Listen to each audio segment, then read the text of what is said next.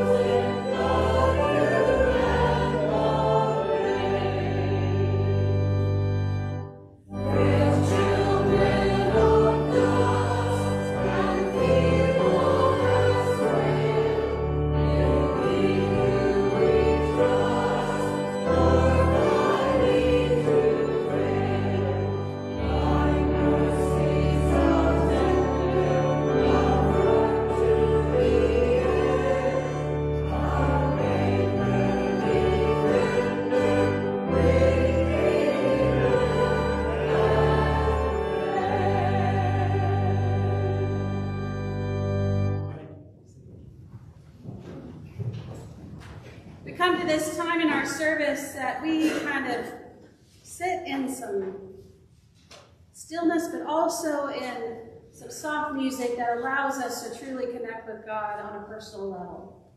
Our individual prayer that we can lift up to God. I'm sure there's much on your hearts and minds this morning for God alone. If you have a prayer request, you can always put it on the bulletin and just put that in the offering plate as you leave. Or if you are watching us online, you can always place a prayer concern or request in the comments, and we do pray for those prayers. So let us go to God in private devotional prayer.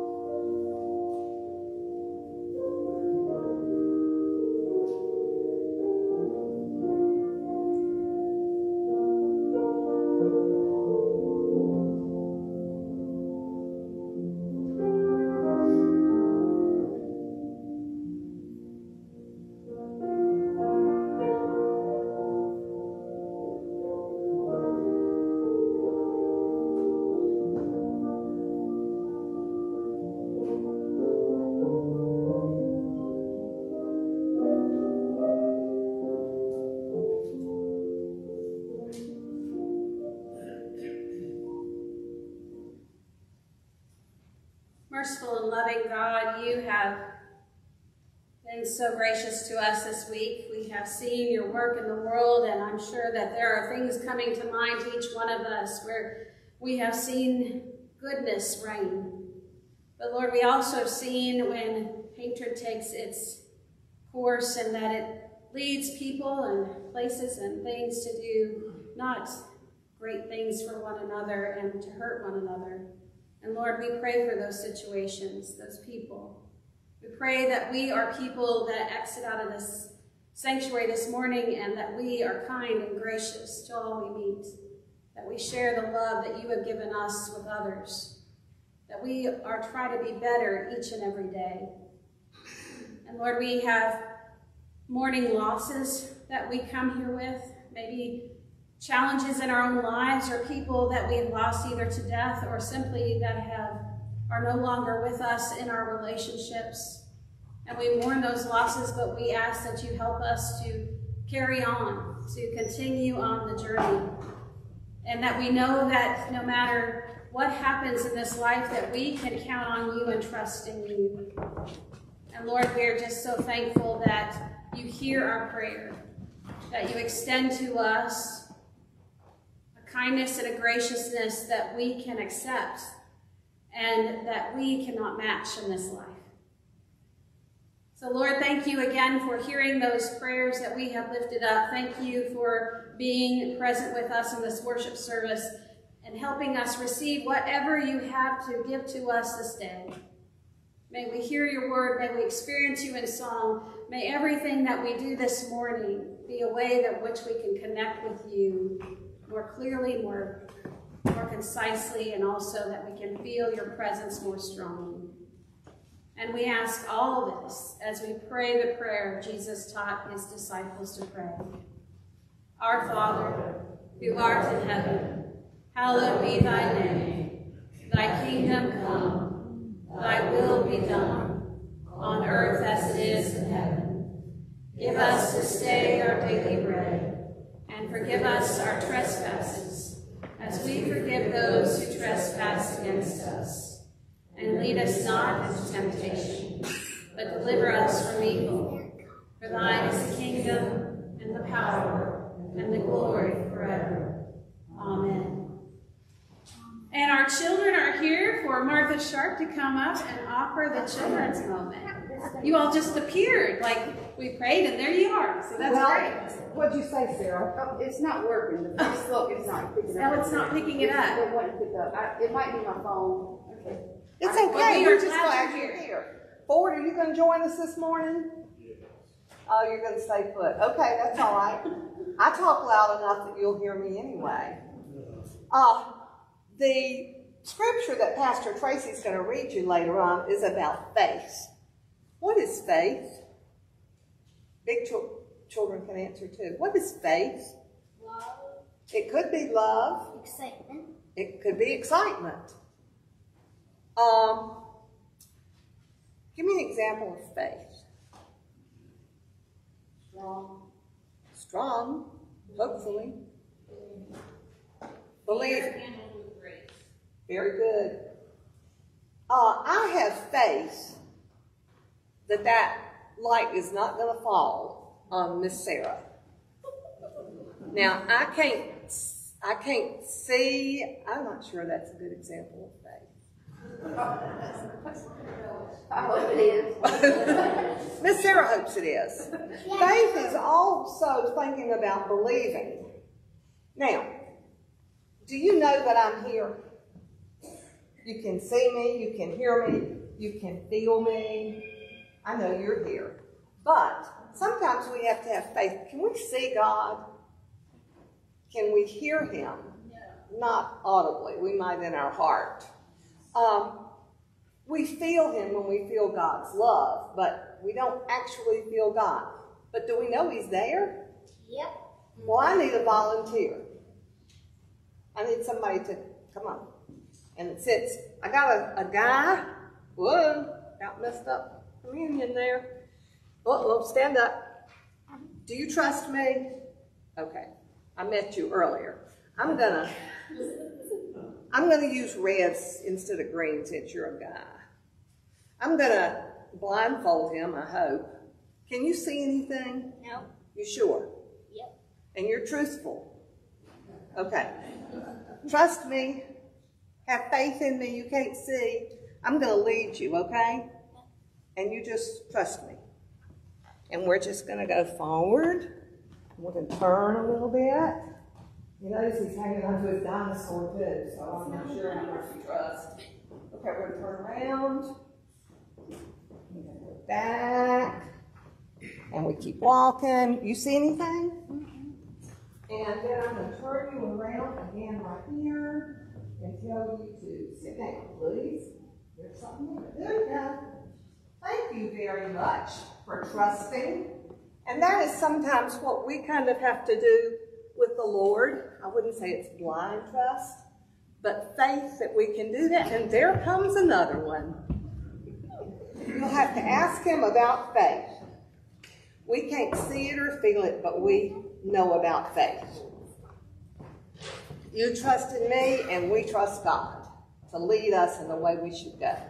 So let's have a prayer. Thank you, God, for loving us and for being there with us all the time. We're so glad we can have faith in you, believe in you, and most of all, that we can trust in you. Amen. Okay. Here you go with Miss Sarah. Matter of fact, you can go with the bunch of us. Coming back. Don't have any.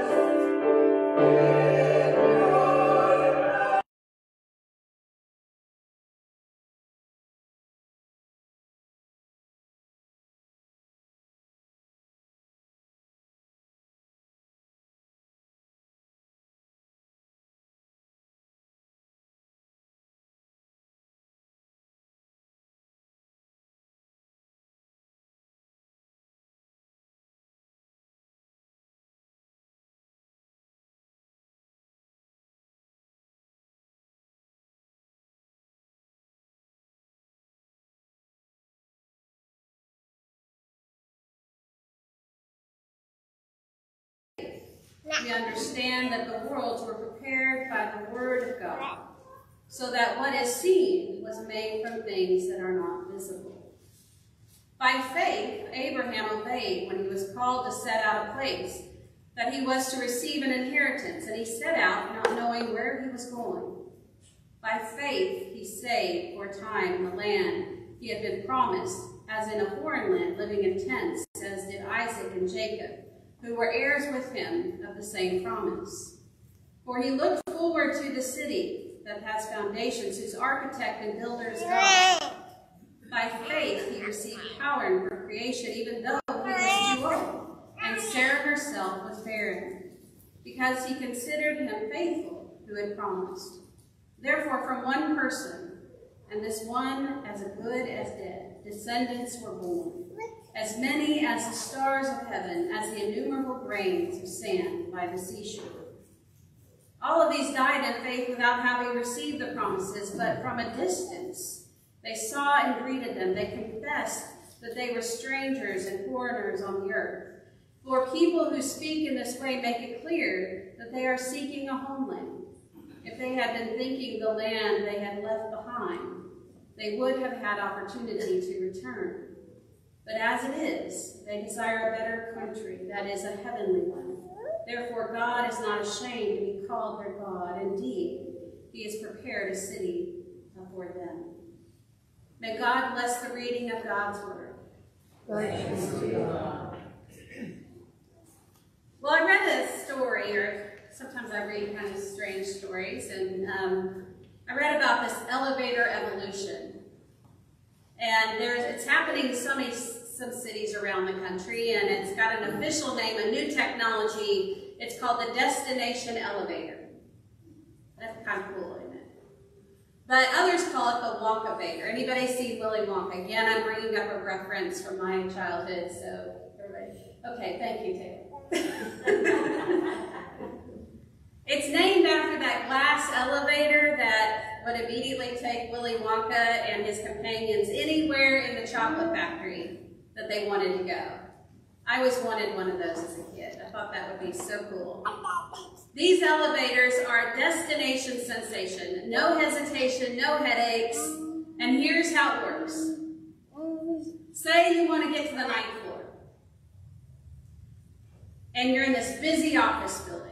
You simply walk up to the elevator kiosk in the lobby and type in the number 9, and the computer analyzes your request and uses sophisticated software algorithms to figure out the most direct route and efficient way to respond to your request so that you won't have too much traffic and any demands on that moment to moment.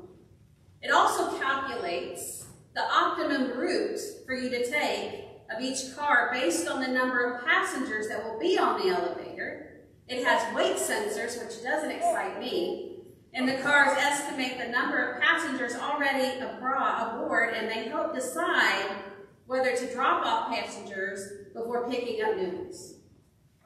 I don't know if I want an elevator to know that much about me, but after all of that, which happens most instantaneously, the computer tells you which of the elevators around you is going to be stopping on the 9th floor on its next trip up.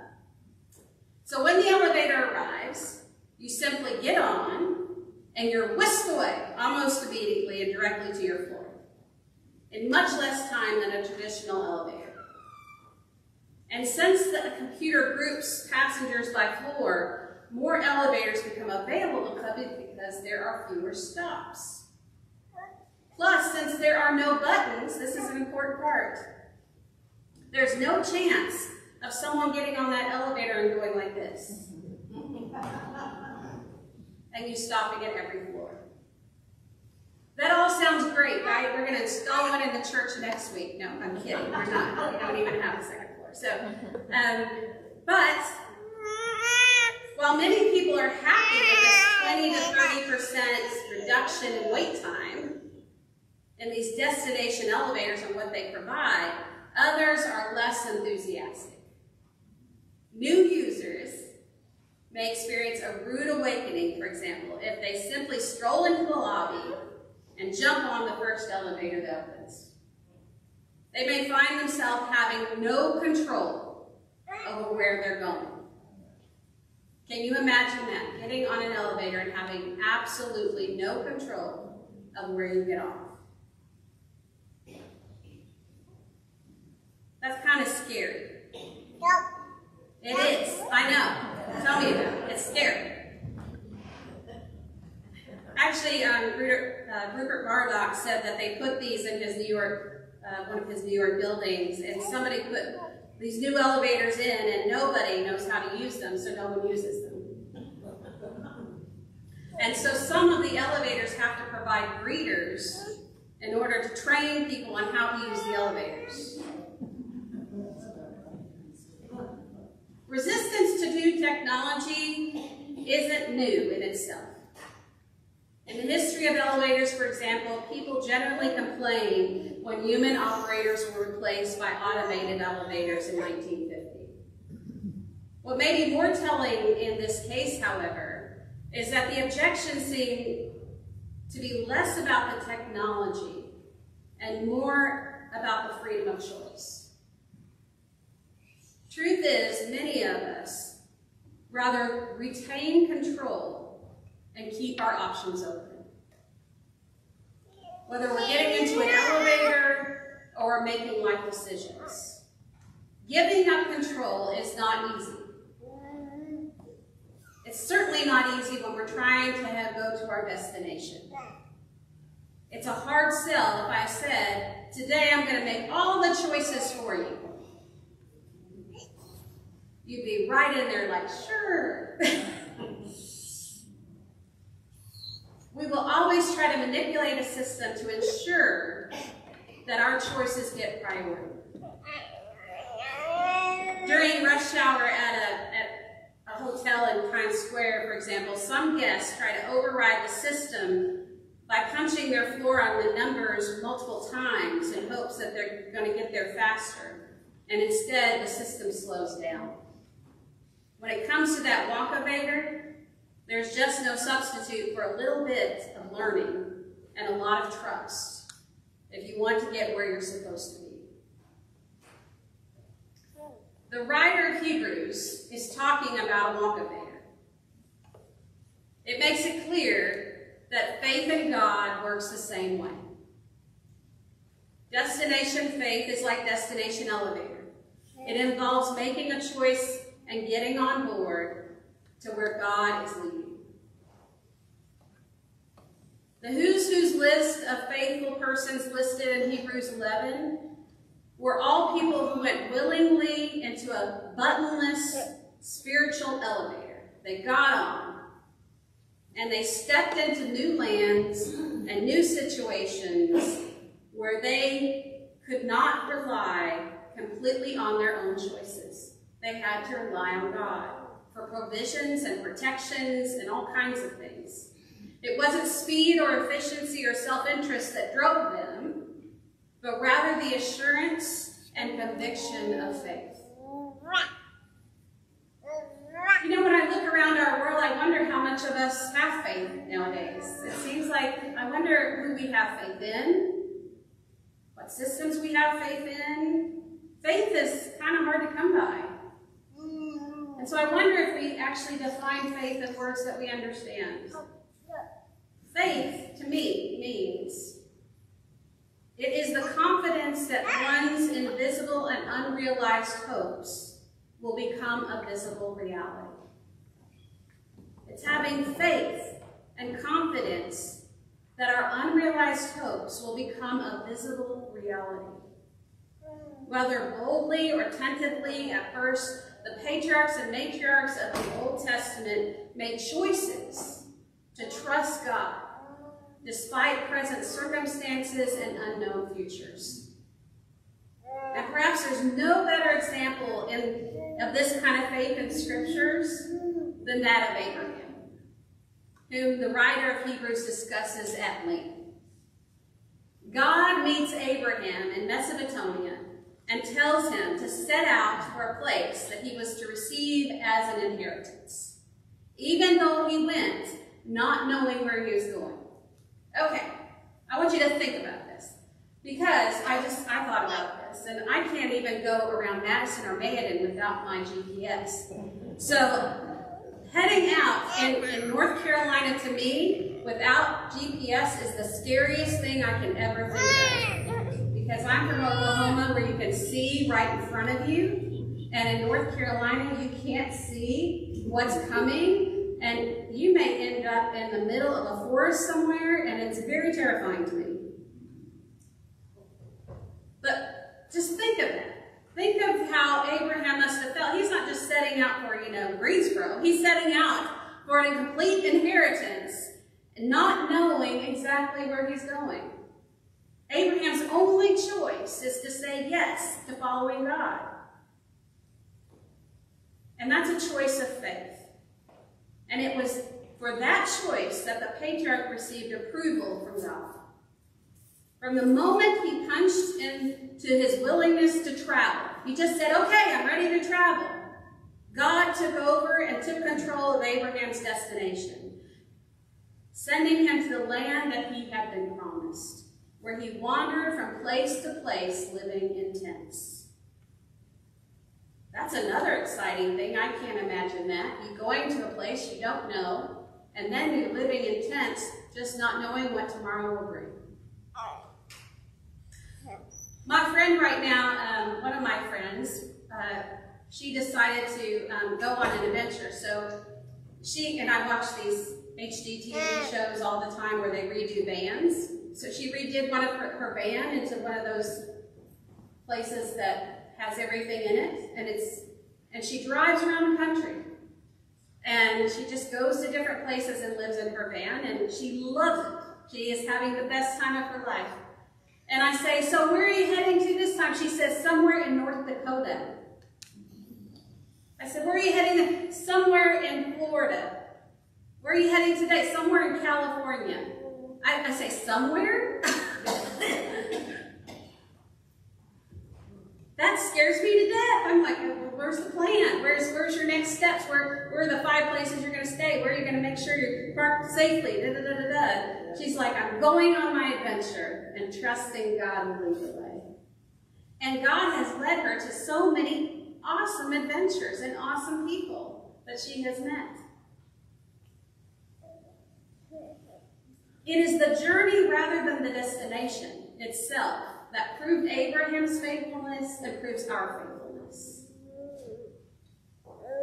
Abraham's faith was based solely on his budding relationship with God and the potential of the promises of God and the promises of land and descendants that were still only a dream when Abraham set out with no man and a wife who was barren. Abraham himself was as good as dead in his old age, and yet he still stepped abroad at God's invitation. Even though he would not see the fulfillment of all of those promises in his lifetime, Abraham and his descendants did not seek an opportunity to return to the ground floor and revisit where they were. Instead, they saw themselves as strangers and foreigners of the earth, who looked ahead to a better country, and that is a heavenly one.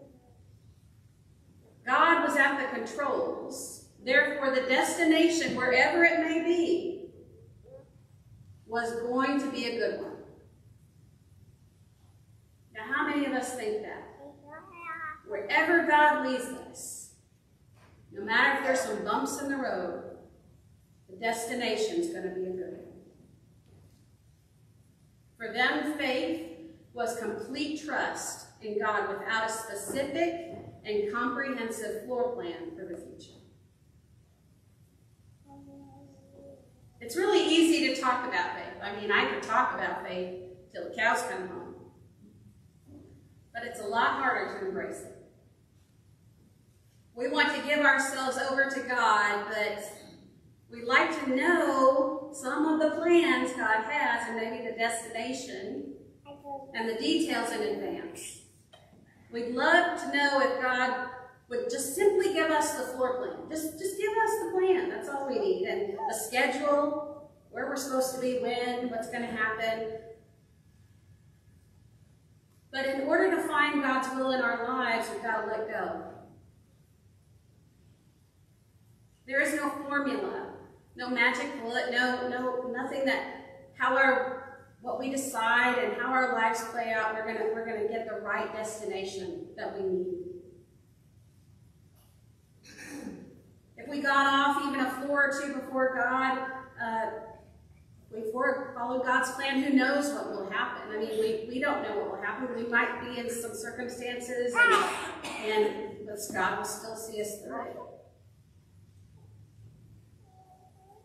We might even have some finances or family hurts or old hurts that stand in the way before us that don't even allow us to get on the elevator because we're so fearful. We're focusing on the destiny and we're losing sight of where maybe God wants to call us in the meantime. The truth is that God's will for us isn't bound up in the final destination. Be it a career choice or a ministry, God's will is for us to be in relationship to God and with God, to trust God with everything in our lives, and to live each day in God's presence. And when it comes to God, the journey is the destination.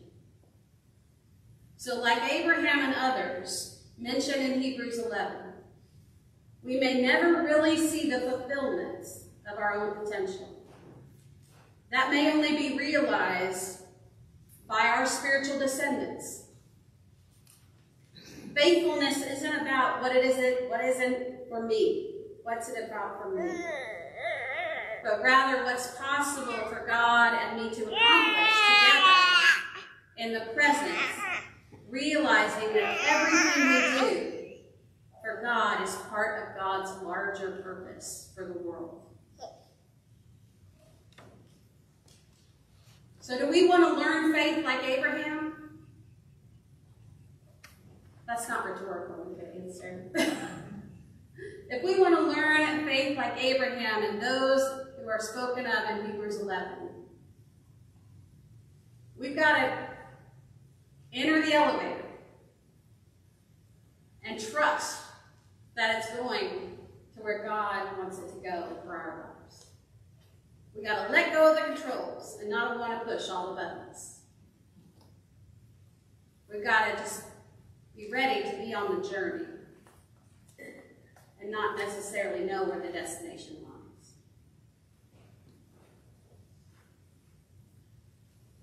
I think that's why Holy Communion is so important to us as Christians, because this mystery of faith, when Jesus was in the upper room with his disciples, they were very scared about the future. Jesus was going to die, and they weren't even quite sure that was going to happen, but they knew something was going to happen. And here they were having the last meal they were going to have with Jesus.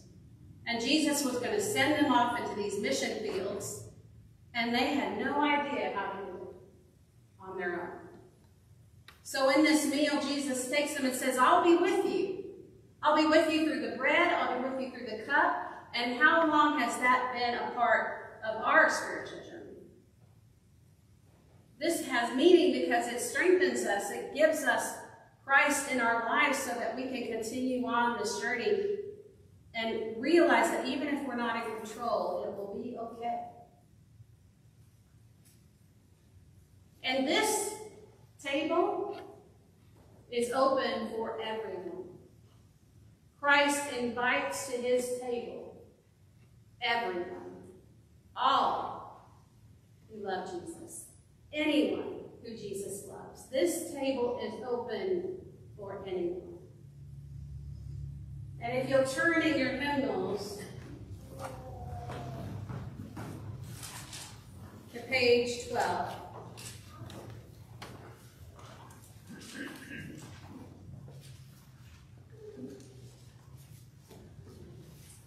May we confess together the bowl that's on page 12. Merciful God, we confess that we have not loved you with our whole hearts. We have failed to be an obedient church. We have not done your will. We have broken your law. We have rebelled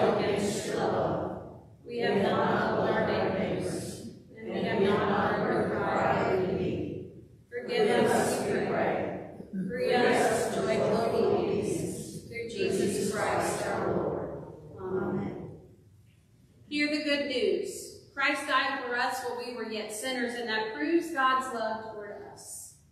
In the name of Jesus Christ, you are forgiven. In the name of Jesus Christ, you are forgiven. Glory to God. Amen. May you show signs of peace to one another. You don't have to move out of your seats, but simply share peace, say peace to one another in the pews. Just offer each other a piece of Christ. Peace of Christ. Peace of Christ. Peace of Christ. As forgiven and reconciled people, we offer ourselves and our gifts to God through our offering this morning. There are offering plates on the entrance and exits if you're here in our sanctuary. And if you're online, you can go to MUMCMC.com and you can go to our giving tab.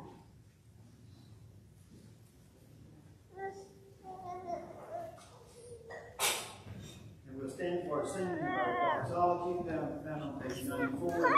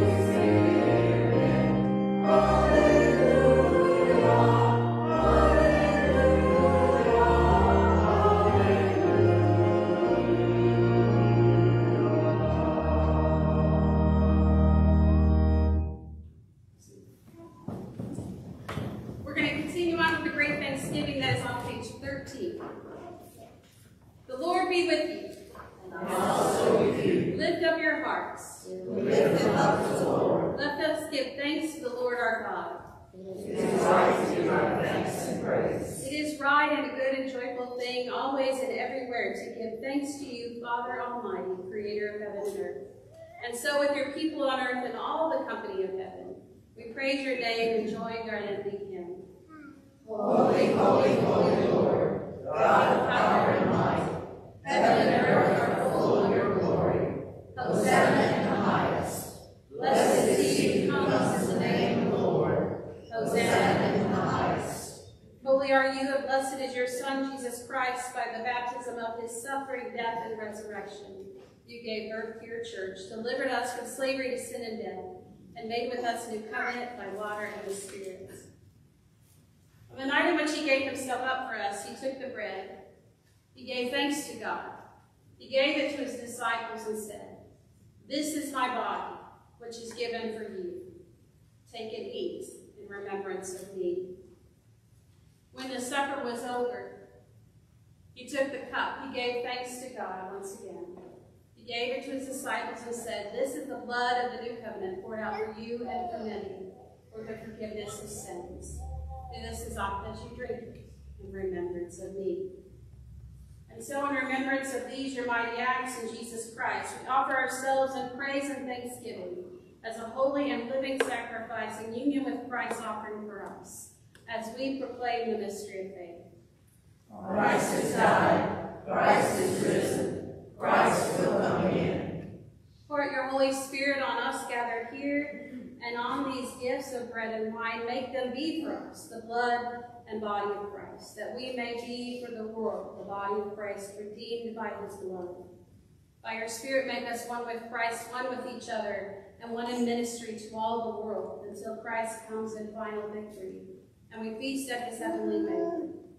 Through your Son, Jesus Christ, with the Holy Spirit in your holy church, all honor and glory is yours, Almighty Father, now and forever.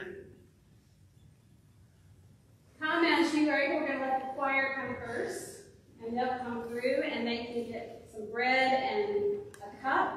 You may partake of these as you receive them. This is certainly something you don't have to do. It is something that's up here for you to do if you wish. And Christ, again, this table is open for all. And so we'll have our choir come first, and then you all can come as you wish.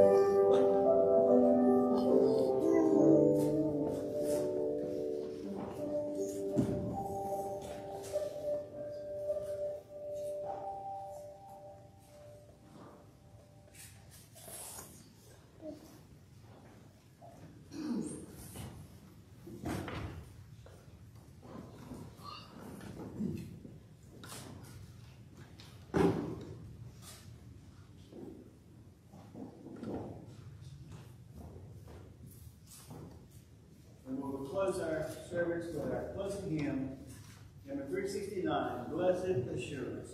Please stand and sing with me, please.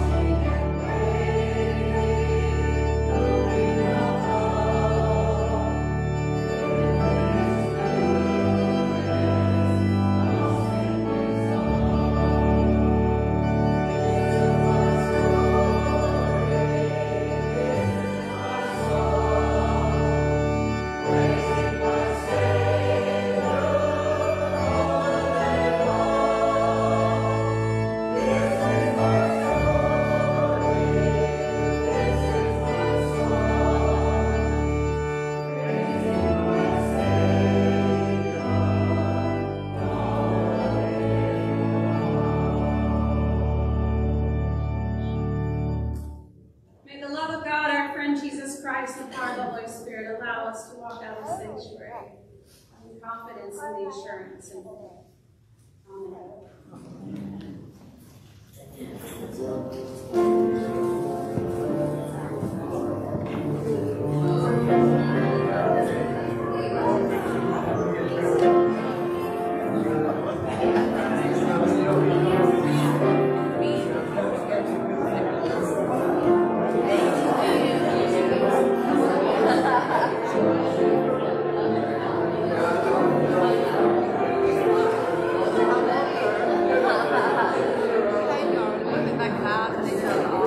Thank you.